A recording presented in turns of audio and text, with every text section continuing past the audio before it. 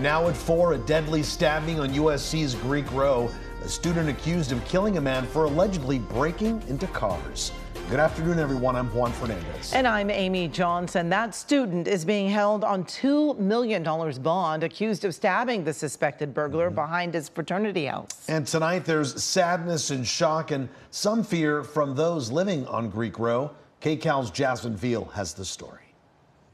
A deadly confrontation Monday night behind Delta Tau Delta on USC's Fraternity Row. We all just ran inside. Was wondering what was going on. The LAPD says 19-year-old Ivan Gallegos stabbed a man to death with a knife. The victim, believed to be homeless, who investigators say was breaking into cars in this alleyway. I never thought that it was in this house. A woman who answered the door at the Delta Tau Delta fraternity house Tuesday did not want to show her face on camera, but says Gallegos lived here and is a student at USC. Nice, polite, educated, kind. She says his fraternity brothers told her what had happened when she came into work. About 8 p.m., some homeless person trying to break into one of the students' cars. They're very sad, very concerned. Unfortunately, what happened was really bad for him and for the other persons. USC confirms Gallegos is a junior in the Marshall School of Business. USC students say they've also had problems with break-ins. Yeah, my roommate's car.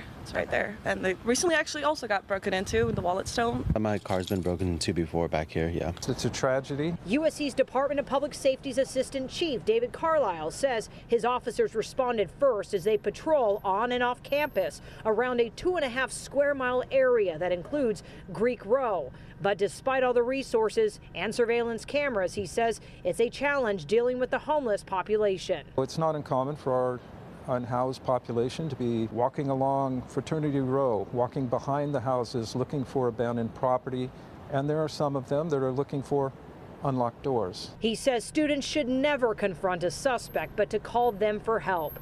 The LAPD says Gallegos stayed at the scene and was taken into custody without incident. Gallegos was booked for murder and is being held on a $2 million bail. The man who was killed here has not yet been identified. Here in University Park, right near USC, Jasmine Viel, KCAL News.